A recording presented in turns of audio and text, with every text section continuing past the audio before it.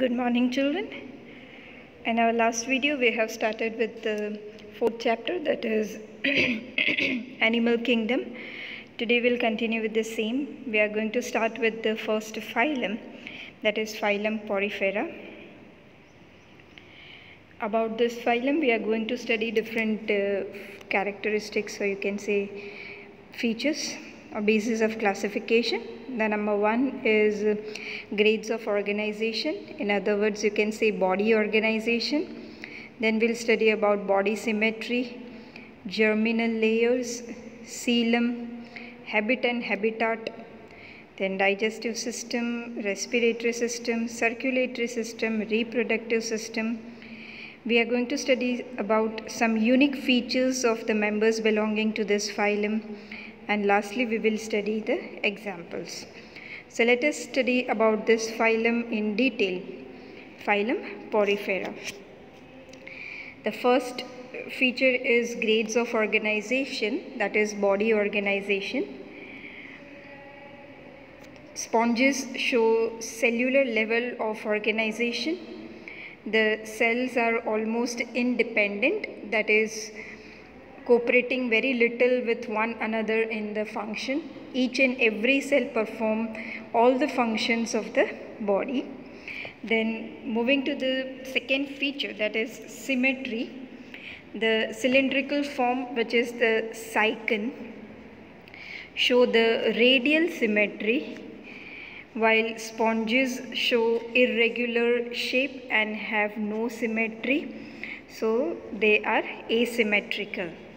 Okay, then talking about the germ layers or the germinal layers, they are diploblastic.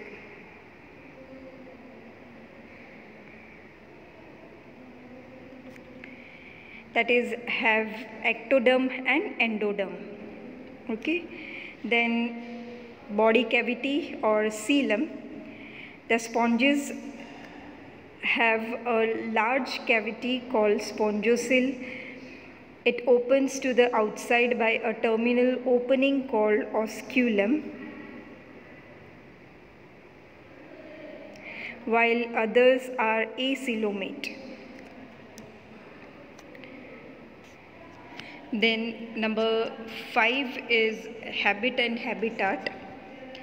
Okay, if we talk of habitat, then they are mostly aquatic, that is they are marine, and some of them are freshwater. They are found in ponds and lakes. Example is Spongilla. If we talk of habit, then they are sedentary, means they remains attached to the substratum. They are solitary, means they live singly, or colonial, means lives in groups. You can see the pictures of different porifera in the slide. Okay, then moving to the systems of the members belonging to phylum Porifera. The first system is the digestive system. Okay, digestive system is absent, but digestion in animals of this phylum is intracellular. That is inside the cells. Digestion occurs inside the cells. Okay, then respiratory system is also absent, but it occurs through the body surface by diffusion. Exchange of gases occurs to the body surface, and it is by diffusion process, that is movement of the gases from higher concentration to the lower concentration through the membrane. Okay, then circulatory system is also absent, but the amoeboid cells transport food from ingesting cells to other cells of the body. Then reproduction. Sponges reproduces both asexually and sexually. Asexual reproduction occurs by budding or gemmules or internal buds, or by fragmentation, and sexual reproduction involves the fusion of ova and spermatozoa. They are hermaphrodite, means male and female sex organs are present in this single individual. In the same individual only, both the organs, male reproductive organs and the female reproductive organs are present. Okay, and fertilization is internal, that is, it takes inside the body. Fusion of male and female gametes takes place inside the body. Okay. That is, sperms of one sponge are carried by water current to the ova of another sponge for fertilization. And development is mostly indirect, means larval stage is present. Okay, so as it is indirect, the larval stage, which are called parenchyma,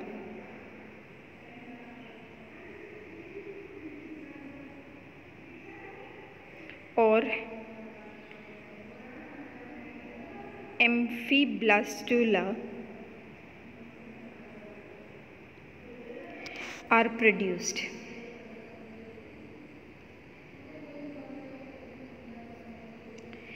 Let us study about some unique features of the animals belonging to this phylum.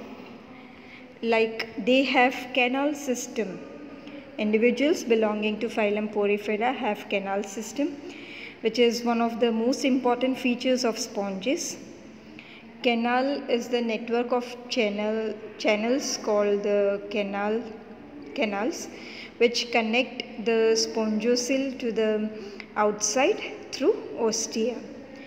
The canals are lined by the conocytes, and it maintains the constant flow of water from ostia to osculum through spongocoel.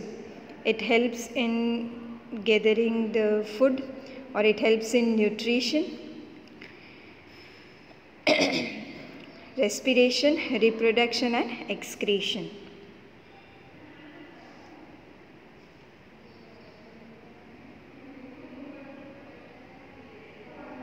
I have just now explained you that spongocoels and canal, they are lined by the specialized cells which are called conocytes, that helps in maintaining the constant flow of water from ostia to osculum.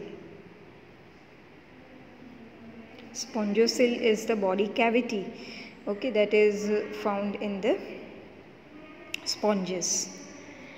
Then body is supported by spicules and spongin fibers. Here in the diagram you can see these are the spicules.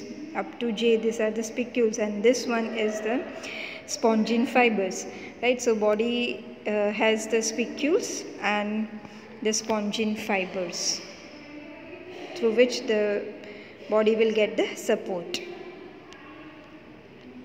These are the various examples of members or animals belonging to phylum Porifera.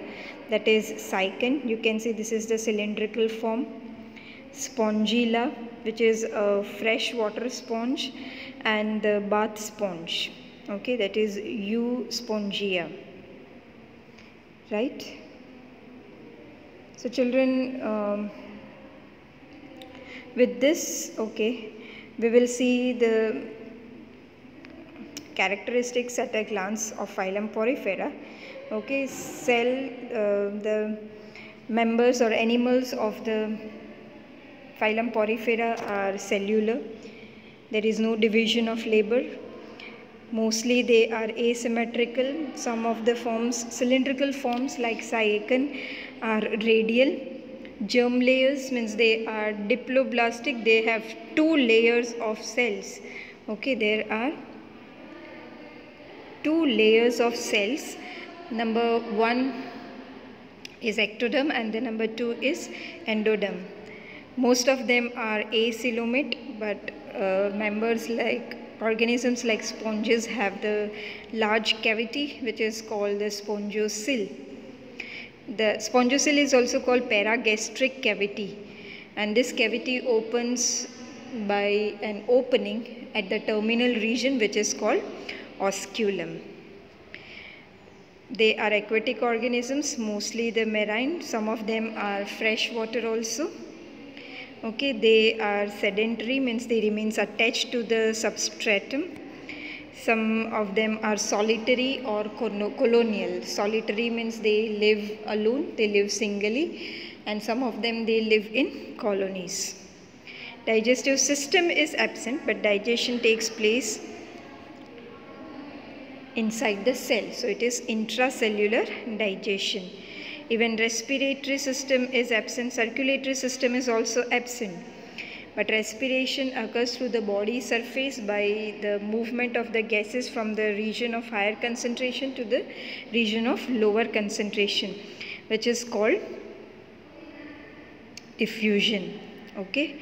Then circulatory system is also absent, but the amoeboid cells, they transport food from the ingesting cells to the other cells of the body. Then reproduction is of both the types, asexual and sexual.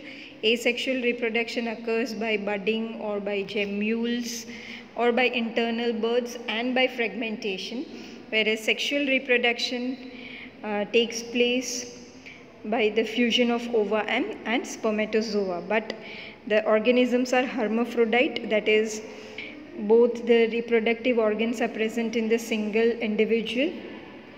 So sperms of one sponge are carried by the water current to the ovum of another sponge for the fertilization. And development is indirect, that is, larval stage is found in the animals belonging to phylum Porifera. And the larval stages are called parenchyma or amphiblastula. Some unique features of these members are they have water canal system, which is very important feature of the sponges. Canal system is the network of channels called the canals, which connect the spongocoel to the outside through ostia. Right? Then the canals are lined by the specialized cells which are called conocytes, which maintains the constant flow of water from ostia to osculum through spongocoel. And body is supported by spicules and spongin fibers. Spicules are the small structures, pointed or tapering structures you can say, okay, and the spongin fibers are also present in the body wall. Different examples of animals belonging to phylum Porifera are cycad, Spongilla and Euspongia. Clear? So with this we have completed the phylum. I hope this phylum is clear to everyone. So that's all for today. In our next video we will be learning about phylum Coelenterata or Cnidaria. Thank you.